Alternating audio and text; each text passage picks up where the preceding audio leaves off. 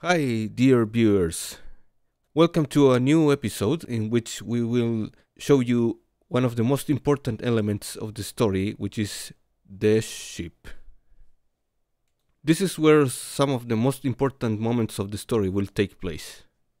It is, of course, a space cruise ship stylized after those oceanic liners you can see nowadays, like those from Royal Caribbean, Carnival, Cunard, etc. It was originally called Starliner, but the nice people at Boeing put that name to their latest space capsule, so I don't feel like giving it that name anymore.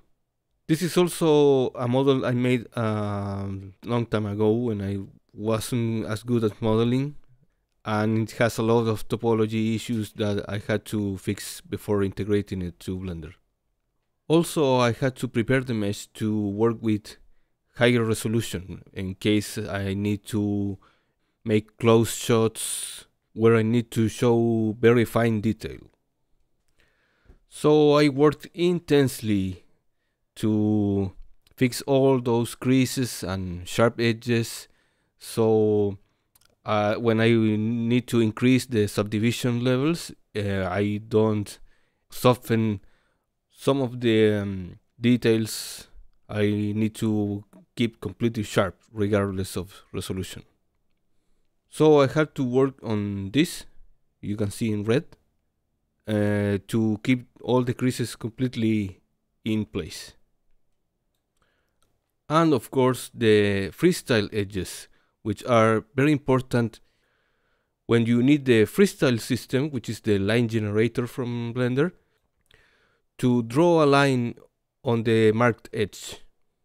Of course they can be cleared so they don't get drawn at all.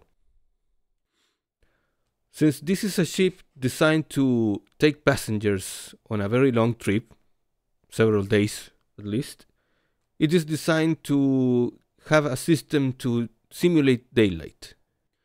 So we use this material, which is a simple emission material, with different textures for day and night mode. So you just change this emission shader with this other emission shader, which is using a different texture, and you can change between day and night mode. Now, why the bridge of the ship has to maintain this night mode? Well, that's because all the spaces for the crew have to maintain the same lighting mode at every moment. So yeah, the day and night mode doesn't apply here. As for the hull of the ship, we have this material, which is also a variation of the shader to RGB node, which I showed in the previous video with all those tone correction nodes and all that. But I also added this Fresnel node to generate this rim lighting for the shadow part of the ship. That allowed me to recreate the look of the material of the original version. And I also added this ambient occlusion node, which is very simple to use with Blender, to enhance the elements when you see the ship from the shadow side. The thrusters also use an emission material, which also takes advantage of the bloom effect for generating this incandescence of the thrusters. This same kind of shader is used for the lights, for example this green, red and white. And of course it can be used to make a sun, for example.